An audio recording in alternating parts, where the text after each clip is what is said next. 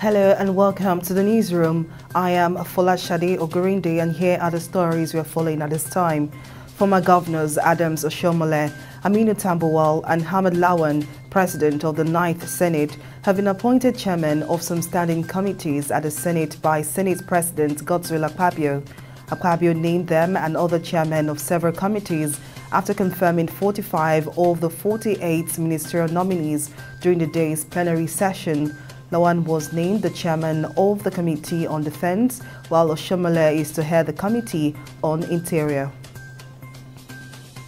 The Nigerian Air Force NAF says it has destroyed 3 boats cited tapping crude oil from a pipeline at a dispensing site in Rivers State. Edward Kabwet, Director of NAF Public Relations, in a statement said the operation was carried out via airstrikes on Saturday, August 5, 2023. He further disclosed that the air component of Operation Delta Safe executed the operation. The Independent Corrupt Practices and Other Related Offences Commission is investigating allegations of corruption and abuse of office against the immediate past Attorney General of the Federation and Minister of Justice Abubakar Malami.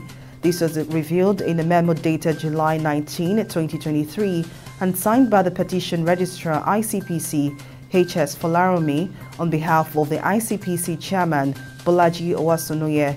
The memo was in response to a petition filed by the Human and Environmental Development Agenda accusing the former AGF of corruption and high-handedness.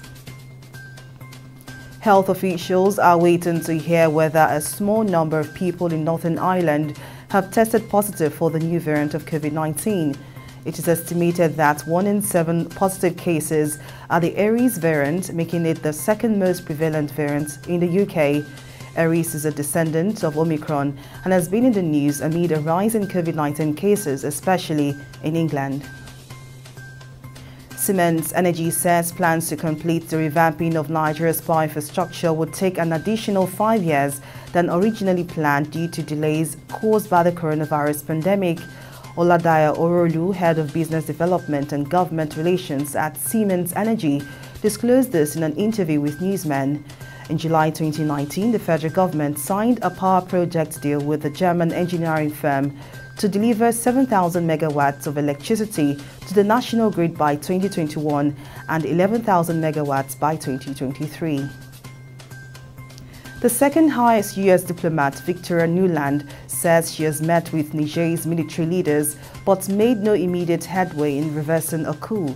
Nuland, the acting Deputy Secretary of State, added that she met with Brigadier General Musa Saleh Bomo, who has been named the new military chief of staff, and other leaders.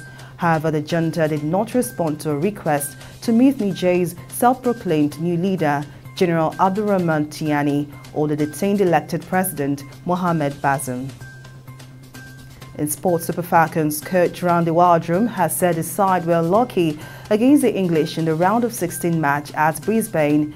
England beat the Super Falcons 4-2 in the shootout after a tense last 16 tie finished 0-0 at the end of extra time. Nigeria's impressive run at the Women's World Cup may have come to an end, but the 56-year-old insisted their performances had made the football world sit up and take notice. And that's it on the newsroom. To join us at the top of the hour for more stories. I am Folashade Ogurinde. Bye for now.